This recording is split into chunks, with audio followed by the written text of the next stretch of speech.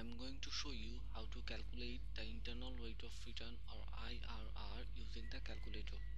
This is our project cash flow pattern where figure within the bracket is our initial investment. Rest of the amount are our cash inflows. As we know that the IRR is the rate at which present value of all cash inflows will be equal to the initial investment, so we can write the equation like this.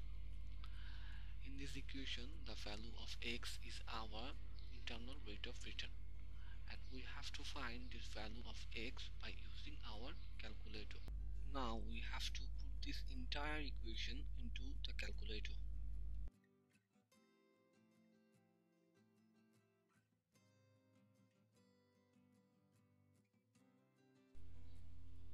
For the x, first we have to press alpha, then closing brackets.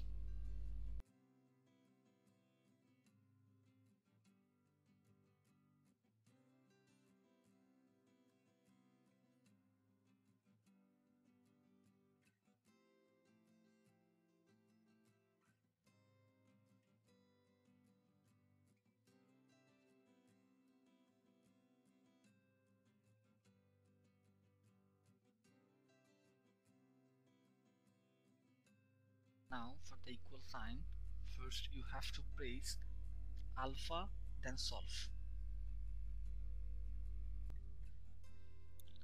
Now you have to press shift plus solve. As the result of the equation will be equal to 0, so you have to press first 0, then the equal sign, and this is the equal sign that you will find at the bottom right corner of your calculator.